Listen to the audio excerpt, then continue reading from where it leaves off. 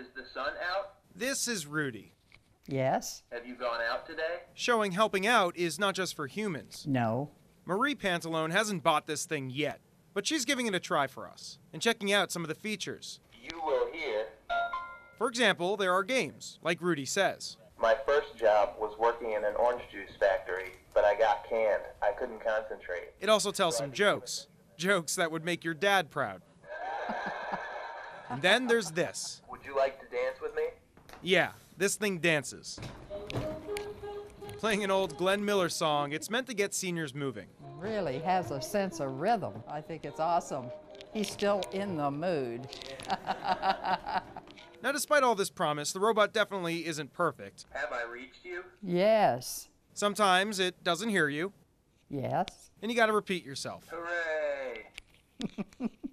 Rudy. Also, sometimes this happens.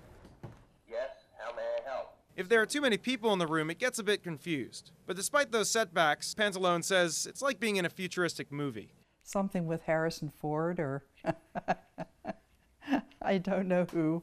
Wow, Tony, you're getting good at this. There's also this. I am. Can you believe it? I've never been good at video games, but I'm good at driving Rudy. We're in the other room with her daughter, Tony. So long as there's Wi-Fi, she can video chat with her mom and even control Rudy to look around. Tony, who runs a senior care company herself, says that's a big deal. I call her on her cell phone. She doesn't answer.